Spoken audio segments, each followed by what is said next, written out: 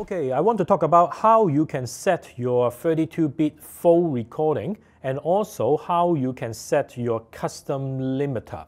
Okay, so first you go to the menu and then on the second page you will see the recording, and then when you go record on the second page you will see the bit depth. Now you are in the 33-bit full recording. Okay, so let us go out first and then we can, on the next page, you go to system. You can't find any limiter setting because, as I said, you have such wide range. Why do you still need a limiter? This is also the reason why they have disabled the limiter function on the 32 bits full recording. So if I want to set the limiter, so I need to go to the record, go to bit depth, and then I choose rather 16 or 24 bit. This time I set 24 bits. Every time when you set, they need to restart the whole system and then to back into the bit depth that you are actually choosing. So once you do that, and then they will restart again. So now, okay, we are now, let me check, we are in the 24 bit depth. Then, okay, we go to the system, and then you will see on the right down corner, and then you will see a limiter.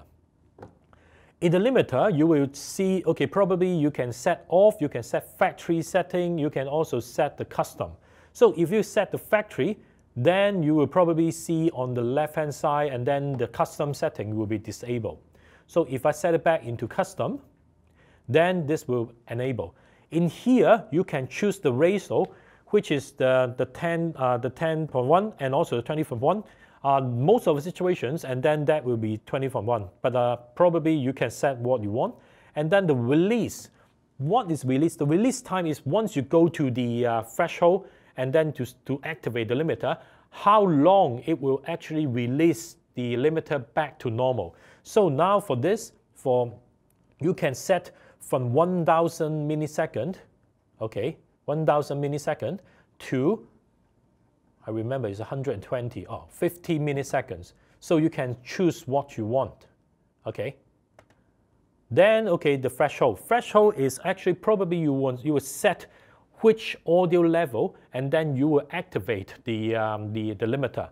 So for this, you can set from -12 dB to -2 dB.